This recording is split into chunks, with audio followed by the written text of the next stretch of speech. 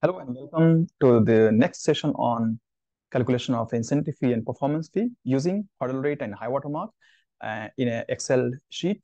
So in this example, we are going to see how you can calculate incentive fee in an Excel, incorporating some of the earlier discussed techniques such as hurdle rate and high watermark. So just to recap, hurdle rate is the bare minimum rate of return which investors expect in order to calculate incentive fee before any incentive fee is paid to the investment manager. That is hurdle rate. And high watermark is the highest level of NAV on which the incentive fee has been paid in the past. That is high watermark. Incorporating these two concepts, we can calculate incentive fee using an example in Excel. So I'm going to share the Excel sheet and discuss the example. So as you can see, in this tab performance fee, there are data given for 12 months because typically incentive fees are calculated on monthly basis and applied on GAAP, which is gross NAV. And after adjusting performance fee, we get the NAV, which is reporting to investment manager, client, investors, etc. So when we have monthly P&L for the NAV, we can see what is the cumulative profit for the entire year. So for the month of, say, January, the first month itself, performance fee is calculated at the rate 20% and accrued for that particular month. So if the profit is 5,000, incentive fee is 20% of that, and performance fee for the month is 1,000. However, in the next month, we see the profit is 4,000, increasing overall P&L for the entire year as of February. So we accrue overall 1,800 performance fee. So in the column F, performance fee monthly, we only adjust the monthly number on the prior incentive fee, which means if incentive fee as of February has to be 1,800, this number, then, and since we have already accrued 1,000, we only accrue additional adjustment for the month of February. That is the February incentive fee accrual. Next month, we see there is a loss of 3,000, reducing our cumulative profit, and hence, when we calculate the entire incentive fee for the year, it is only 1,200. 6,000 times 20%, which means we have to make a negative adjustments in the entire incentive fee till date, because so far, how much we have calculated incentive fee? 1,800. Whereas the total incentive fee should be 1,200 only. Hence, we make only monthly adjustment of $600, which is negative, as you can see here. So 1,200 compared with 1,800, we have to make downward adjustment for incentive fee. So in the month of March, incentive fee accrued is minus 600. Subsequently, in the month of April, there's a negative P&L, i.e. the loss of 21,000, resulting into no performance fee. Hence, we reverse entire incentive fee, which was left. So far, we had 1,200 incentive fee. In the month of April, we reverse all of this because there is no incentive fee since the overall cumulative profit is negative YTD, which is year to date. So this way we calculate month-on-month basis incentive fee in column F. We calculate year-to-date incentive fee and then calculate the adjustments which needs to be passed. So in this manner, we see that for the entire year here, the profit is 80,500, which is as of December.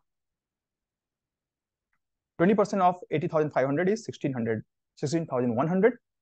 So this is the incentive fee which is going to be charged on the fund for the entire year. And if we add all the adjustment done for the month, for the year, that is also 16,100. So that's what is matching with the yearly incentive fee as well. Because when we charge monthly performance fee, it has to be equal to the entire year's incentive fee as well. So that's why I just do a double check, 16,100, which is matching with my annual performance fee on the basis of the total accumulated profit for the year. So total profit 80,500 should be charge for the P&L, multiplied by 20% is 16,100, and that is why this entire monthly accrual also makes sense. So this way we can double check as well. Now the question arises, when do we crystallize?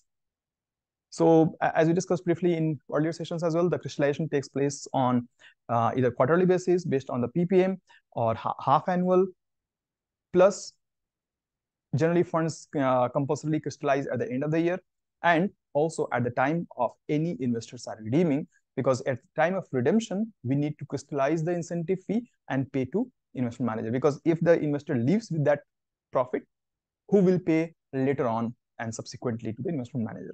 Hence, at the time of redemption, if say overall NAV is 100 million and one of the investors who owns 10%, i.e. 10 million, leaves, then we have to also crystallize incentive fee in that ratio, like up to 10% of the total accrual. So at the time of redemption, at the year end, and also on quarterly or semi-annual basis, we can crystallize the performance fee. However, it is critical that we check the PPM, private placement memorandum, and any other legal document to validate the correct frequency and process of crystallizing incentive fee as well, because there could be some holdback, there could be some retention of the performance fee and redemption as well. So we need to check for those clauses as well.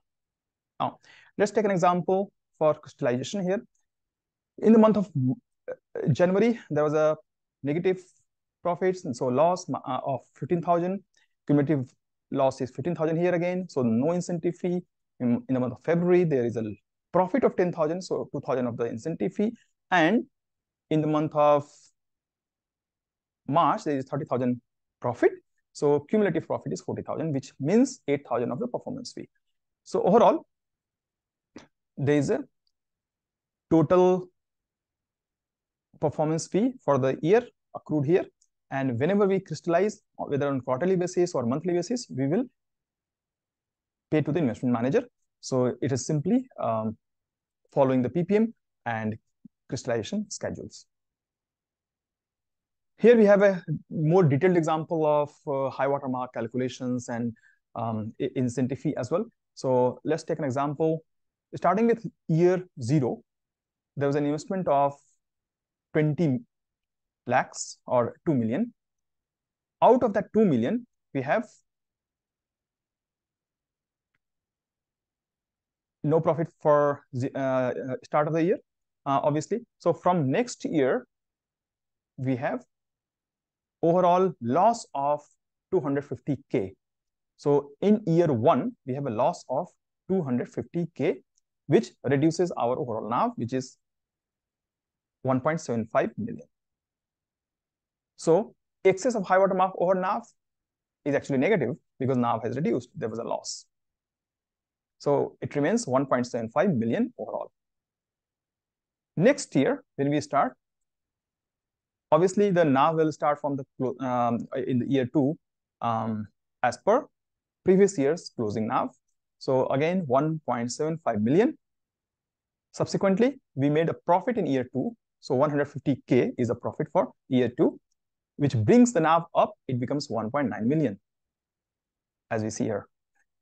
With this, if you check again how much is high water mark below NAV, or what is the excess of high water mark as compared to NAV, it is still negative 100K. And let's simplify this. Overall, the high water mark is how much? 2 million. What is the NAV, closing NAV? 1.9 million. Hence, 100K is the negative excess. Because until and unless NAV crosses this benchmark of high water mark, this line,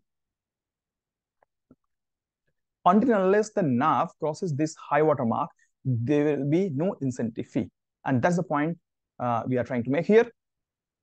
So again, in this case, that despite the fact that in year 2 we have a profit, we are not able to calculate any incentive fee. There will be no incentive fee calculated because excess of high water mark over NAV is still negative.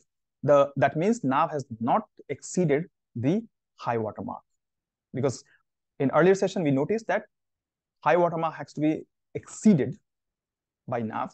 So once the NAV goes above high water mark, only then incentive fee will be calculated and accrued, which is not the case here. Hence, incentive fee is nil again this time. So closing NAV remains as it is, 1.9 million. And we carry forward NAV next year from the year 2. But before that, we need to also notice there is a redemption of 40%. So that means NAV is going to reduce by 40%, and redemption value is 760K, which brings down the entire NAV to 1.14 million only. That's interesting, because now our NAV is overall reduced. So how the high water mark will work, we have to see. So first of all, in year 3, our NAV will be starting with the reduced value. So that is something to note here. Opening NAV is closing NAV of last year. So opening NAV of the year 3 is quite less, because there was a redemption of 40%. Next, do we make a profit? Yes, 360K. So what is the overall NAV? 1.5 million, which is good news because we made a substantial profit here. Next, if you look at opening high water mark, it is only 1.2 million, whereas it was 2 million earlier. Why it has gone down? Because if we see,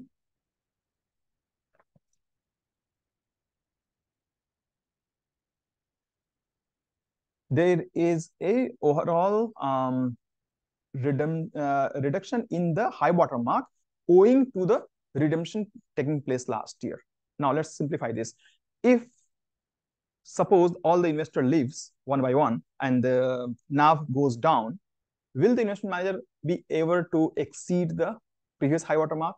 No, because of the redemption, the capital base is eroding, capital is going down, and because of that, investment manager will not be able to exceed previously agreed high water mark. So we have to make the pro rata adjustment in the high water mark as well, so that it becomes more justified for investment manager as well as the investor to agree on a high water mark. For example, we remove the redemption amount from the high water mark and only keep 60% of high water mark as the target for next year, because only 60% of NAV is left. Hence, we also need to retain 60% of high water mark. Just a game of pro rata. So from this year, high water mark is, new high water mark is 1.2 million. What is the excess? 3 million, 300K actually, because NAV went up to 1.5 million. High water mark is only 1.2 million. So 300K is the excess over the high water mark. What is the incentive fee? Here, please note, incentive fee is 10% only. So 30,000 is the incentive fee in this case. Now that will be charged to the NAV here, which is 1.5 million. So that is reduced by the incentive fee accrued. We have only 1.47 million of NAV. Okay, that's clear, because this is really the gross NAV. And after we charge incentive fee, that becomes final NAV, which is net asset value. So 1.47 million. Again, this will get carried forward to year 4, start of year 4, 1.47 million. And again, lucky year, we made 200K of profit. It becomes 1.67 million. And what is our magic number, high water mark? That is copied from last year, 1.47, because there was no redemption. So we just copy the same high water mark to year 4. Since we see the excess is 200K, because high water mark is 1.67, whereas the NAV was 1.67, high water mark was only 1.47. Hence, 200K is the excess on which 10% of incentive fee is charged, becoming 20K. Adjusting 1.67 with 20K, it becomes 1.65 million. Is there any redemption this year again? Yes, there is 40%. So another 60% will be retained in NAV. So since 60% is retained in NAV, we also need to make pro rata adjustment in high water mark, keeping only 60% of prior NAV as high water mark. So 60% again, we need to maintain only 990K as a high water mark. Now, what is the opening NAV? We know closing NAV from last year. And if you notice, there is a loss this year of 400K. So obviously, because of the loss, there's a negative excess, which means there is no incentive fee calculated because the NAV has not exceeded the new high water mark. Hence, no incentive fee. Fast forward, again, NAV remains 5.9, actually 590K only. That gets carried forward over in next year, which is year 6. In year 6, oh, there seems to be some magical year. There is a 12K of profit, which means, there is a 1.2 million of profit. So NAV reaches to 1.79 million. We know high water mark is as it is from last year, 990K. What is the excess? The difference between 1.79 million versus 990K. There's an excess of 800K, which means NAV has gone way beyond high water mark of 990. Hence, we calculate the incentive fee 10% on this number, which is 80,000. Reducing 80,000 from this number, we have 1.71 million of NAV left, which is carried forward next year. Again, we make a profit of 400,000. NAV becomes 2.11 million. High watermark is, in this case, 1.71 million. Why not 990K? Because we have charged incentive fee on this number this time. Because NAV went up to this point, we charged 10% on the excess NAV. So high watermark is always taken on the NAV at which the incentive fee is charged. Hence, incentive fee is charged at 1.71 million this time. So we take this as high watermark for the next year. So 1.71 million. Again, this year, we have NAV has exceeded the high watermark by 400K. So we calculate another incentive fee of 40,000. Adjusting with this number, the new NAV is 2.07 million, which is again carried over next year. We make a profit, and high watermark is carried over from previous year. This way, we have completed the entire 8-year cycle of how to calculate incentive fee using hurdle rate and high watermark. And we have learned that high watermark is adjusted whenever there is a redemption. High watermark is carried over from previous year if that was the highest NAV on which the incentive fee was paid. So high watermark is always based on the highest NAV on which the incentive fee has been paid last. So these are a couple of points to keep in mind. And using this, we can calculate high watermark, hurdle rate, incentive fee easily. Hope you find this useful, and we'll meet you again in the next session. Thank you so much for your time.